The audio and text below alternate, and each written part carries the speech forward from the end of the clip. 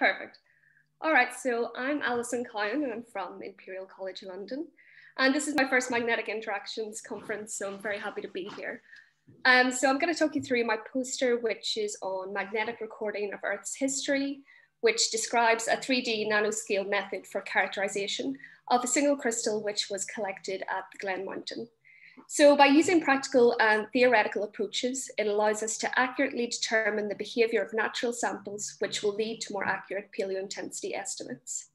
So the key to predicting the magnetic response of a sample is in the detailed morphology distributions, and these can contain distributions of millions of particles, in this case magnetite, and these all have different shapes and sizes, which defines their unique magnetic behavior and recording fidelity.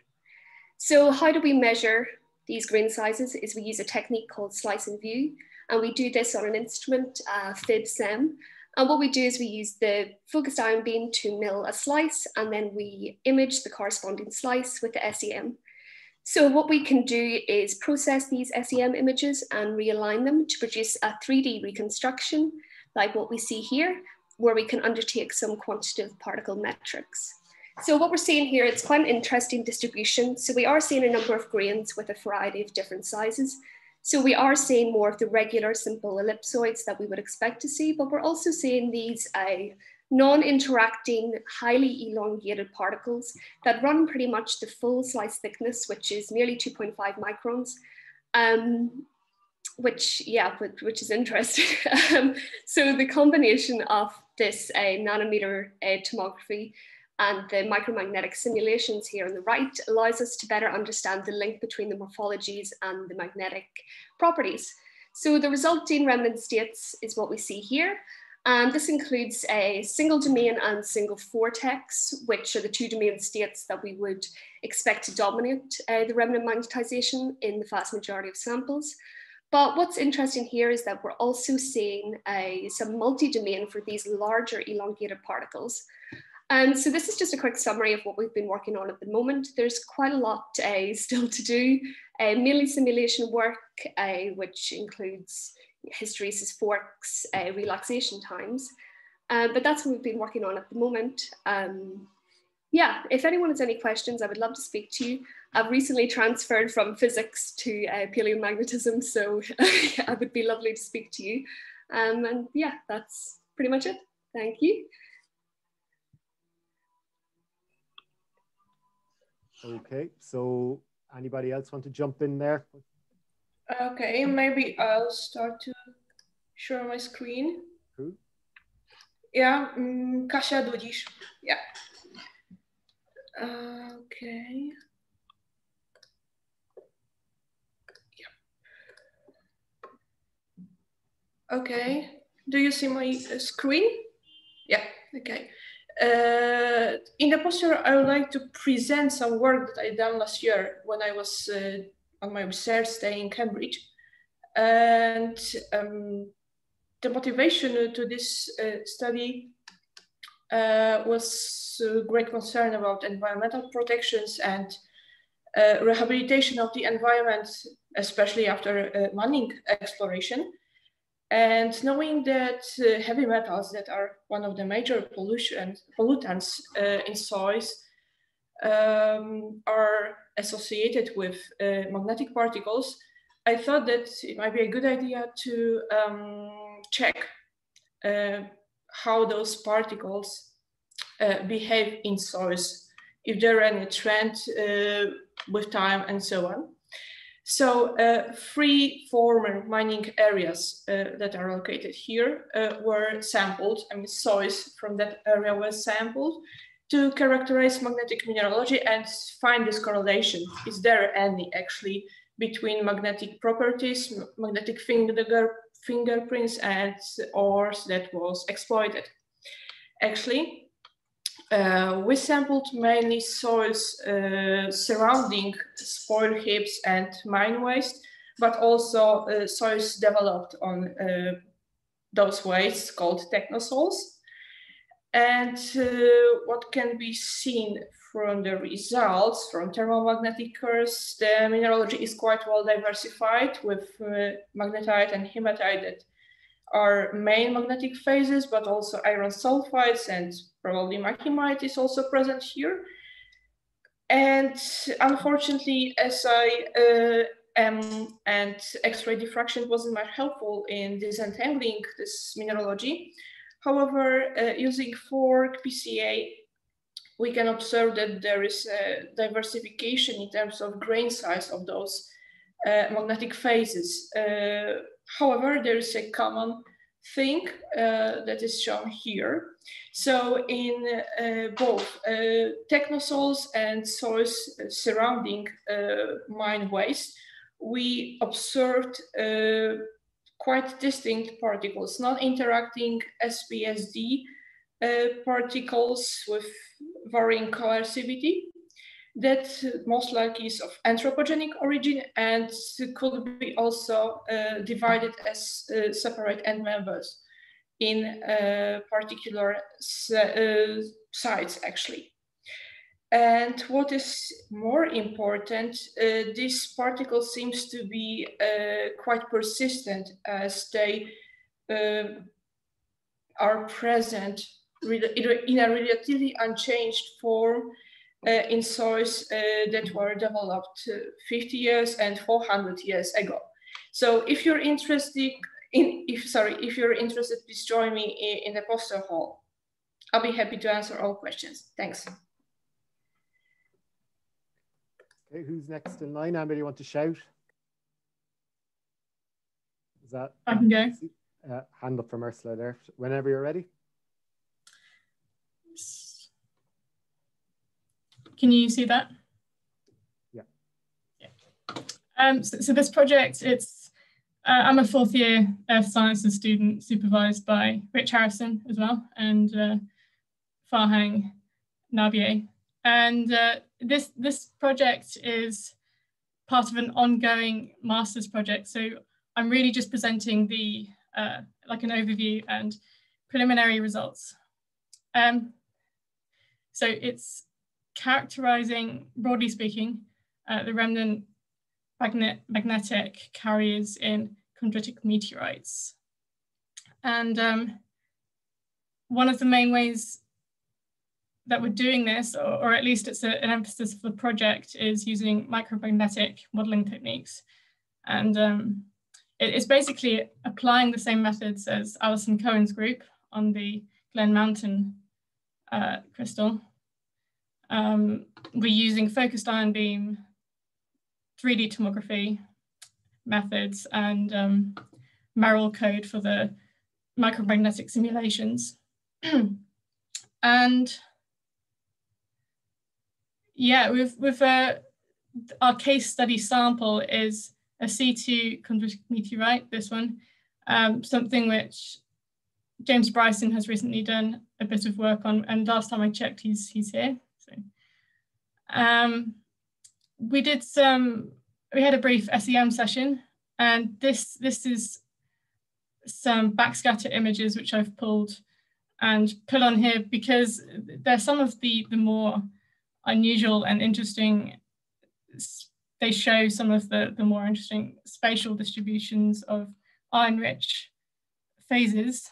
And I haven't really yet looked beyond a few papers into this, exactly how they relate to how they're formed and how they relate to some of the larger morphologies that the project is focused on. I'm not sure at all. So that's, if anyone has any ideas or wants to pass comment on that, come and find me. I'm also looking for PhD opportunities. So, but that's the scope of the project. So yeah, I'll be in the poster hall after this.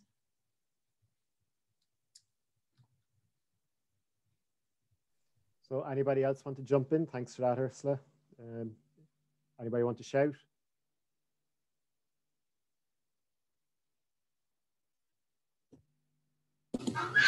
I'll go, but I want to wait a little second because there's some chickens in the garden that are shouting very loud.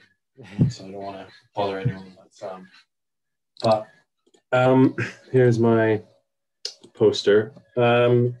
Essentially, I've been looking at a series of Mesoproterozoic giant dikes in southern Greenland.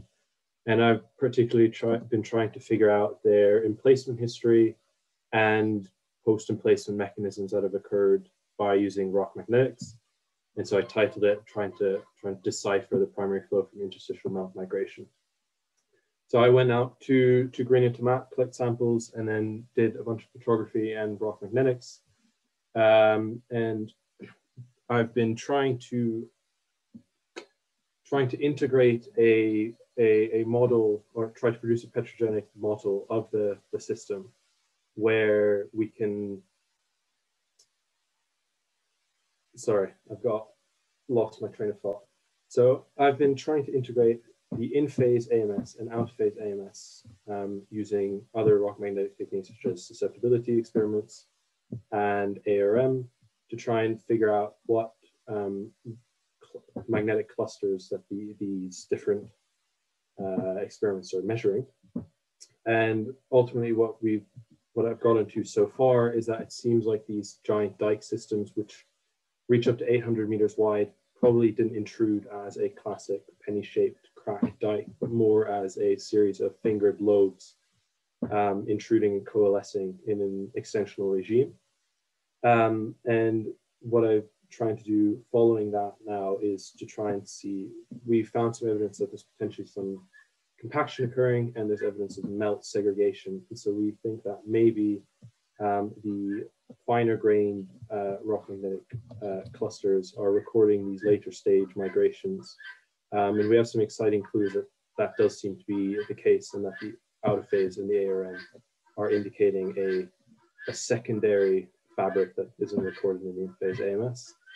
And ultimately, the current interpretations that I have are that these systems are intruding in a series of convecting lobes that are later than post-deposition and crystallization. The last gasps are these interstitial melts that are almost filter pressed out. But if you're interested in anything that I've been talking about, in particular, if anyone has any ideas as to how I can further test what out-of-phase AMS is recording, please do come around and give me a shout.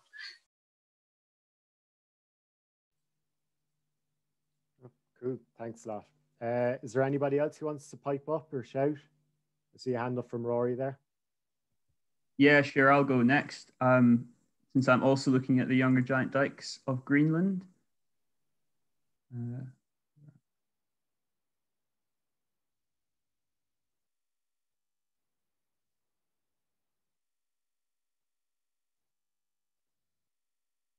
There we go. Can you see my screen? Cool. So yes, I'm also looking at the same area that Lot's looking at. Lot's area is down in this blue bit here called Tsarlatok, and I'm looking at an area just to the north at Sortit. So basically, this is part of the Gardar province of southern Greenland, and these are Neoproterozoic dikes which were emplaced during a failed intercontinental rift environment, and they reach up to 800 meters wide. And the interesting thing about these dikes are that they have these discrete domains within them of different either compositions or layering differences, or both in some cases. And so I've been looking at places where the composition changes into these pods of more evolved composition. And so I've been doing an AMS study. I've done 3 transects across this pod where we have troctolite at the margins going through Sinogabro to quartzsynite at the center. And preliminary results that I've found so far is that so between these 2 pods, we have a narrowing here. And this looks like the pods are representing fingers which are inflating and pressing up against walls between the pods, and then forming almost broken bridge structures as these dikes coalesce and meet up, as these lobes meet up. Also the lineations generally are pointing towards the northeast. And just to try and put this into a bit of context with this area, in figure A, we have essentially the area that Lot's looking at, which is structurally deeper within the dike. And we're seeing that the formation of layering. And what I'm proposing is that this formation of layering and foliation we have an interstitial melt formation, which then is migrating upwards in the dike and forming these zones of more evolved composition. And so these pods are formed through the secondary emplacement of material, which is formed from within this dike complex and is migrating upwards within it. And so, yeah, I encourage any of you to come and check out my poster. Lot very kindly put it right at the front. And yeah, please come and chat to me. This is my this is for my MGL undergraduate dissertation, and it's very much still a work in progress. So I'd love to chat to anyone about my AMS data and TX results and these amazing giant dikes.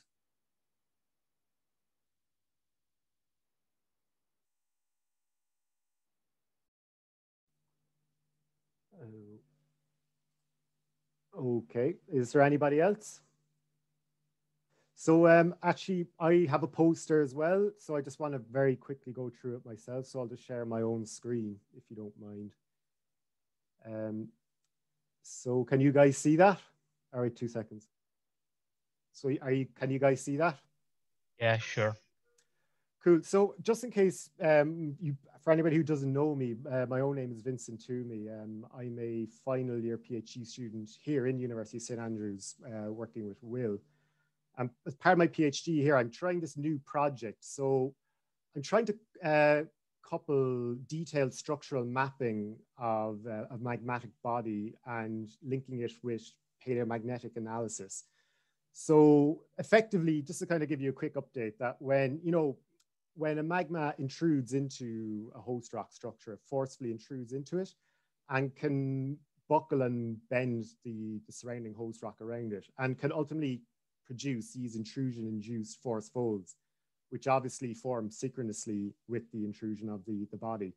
So the aim is to actually test this hypothesis where the premise behind this hypothesis is that the paleomagnetic analysis, that the thermal remnant magnetization could be expected to successfully overprint the host rock primary remnant magnetization as the hot magma from the body incrementally injects and displaces that host rock. So effectively, as the Pluton emplaces, the host rock will the Pluton will emplace and inflate. And so the TRM could be expected, the subsequent paleomagnetic vectors could be expected to change over that. So ultimately, the goal is to see that can the PMAG help record this progressive or even stepwise or punctuated host rock deformation during this incremental Laccolith construction, and in turn, can it actually constrain the rate and duration of cooling, particularly in rapidly in place bodies in the shallow crust. So some of you are familiar with this area in Eastern Iceland, Sandfell. So this is my study area. So basically, this is just the preliminary analysis. So basically, I collected a suite of PMAG samples along the structural areal. And the reason why we went to Sandfell is that the actual exposure is very good. So you got these very well exposed intrusion-induced force fold. And you can actually see that the actual dip value of these the neogene lava piles in Eastern Iceland actually changes and actually steepens away from the contact. So this is just the initial analysis. The next step for me, which is I'm effectively jumping into now, is do the PCA analysis and actually see if this PMAG data is actually worthy. Now the initial, there are some little kinks in the data. So this actually could be showing the switch or an influence from the magma body. So if anybody has any kind of input on any caveats or any advice, or seen a similar project, come to my poster. Now I'm kind of abusing my power now as convening the session, and instead of being at the pub last night, I actually kind of put together a very quick poster that's not in the abstract, but it's actually from another part of my PhD that I've actually submitted to the JALSOC before Christmas, so fingers crossed. But I just put this together quickly last night just to kind of show you what the work is. So as Will mentioned in his talk, that the AMS has been used for decades now to constrain magma flow dynamics and emplacement mechanisms. However, a lot of the times it comes up with the actual internal dynamics of a magmatic body, and it doesn't give much constraints in terms of what the implications of these emplacement mechanisms actually have on subsequent or associated volcanism with these intrusive bodies. So again, similarly enough, I use detailed, by combining structural mapping, drone work with AMS as a complement, I actually map out this another very well exposed subvolcanic silicic body in Iceland, and actually map and do a pretty comprehensive AMS analysis with detailed structural mapping around its associated structural areal. Now, the results I came out with the AMS suite in the main body of the Laccolith, again, is this kind of classic low-bait structures where effectively the K1s are orientated along this northeast southwest axis, which actually is quite comparable with the regional trend of the fault and fractures across within and beyond the structural areal. Now, so the lobes are actually based on the wrapping around of the magnetic foliation along the actual the pretty pervasive northeast southwest trend of the K1 values, which actually show a range of inclinations. Now, this is not new, and this has been published for, again, decades, going back to even Carl Stevenson, Donny Hutton, all those guys, both using rock magnetics and geophysical techniques.